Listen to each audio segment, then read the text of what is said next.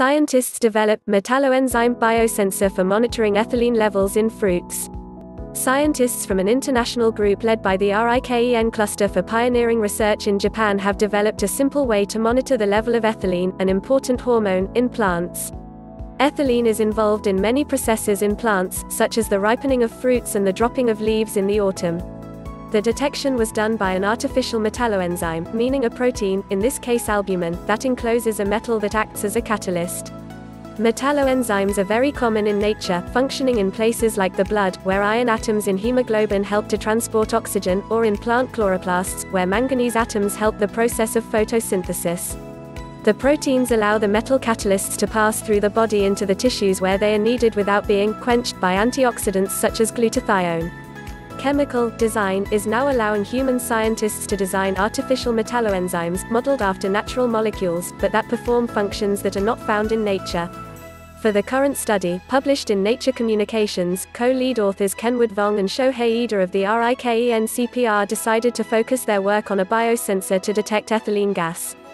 Ethylene gas is one of the 3 major hormones that plants use. It is known to be involved both in the development of plants, such as fruit ripening, losing leaves before the winter, and growing new leaves, and in response to stresses such as predation and drought.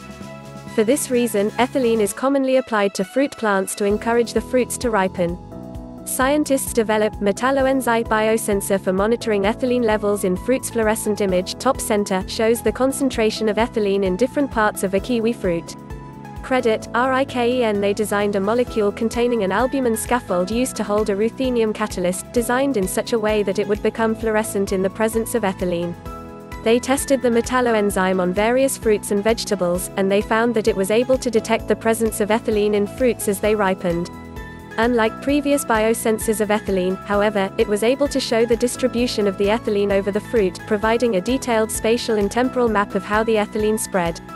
The group then used an experimental plant model, Arabidopsis thaliana, to examine the release of ethylene in response to stresses such as pathogens, and they found that the bioassay was able to accurately detect the presence of the ethylene.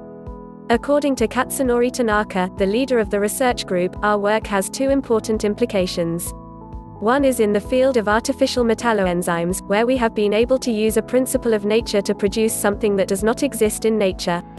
And secondly, our work will contribute to understanding how ethylene is produced in plants, as we can measure the concentration of ethylene when it is still within cells.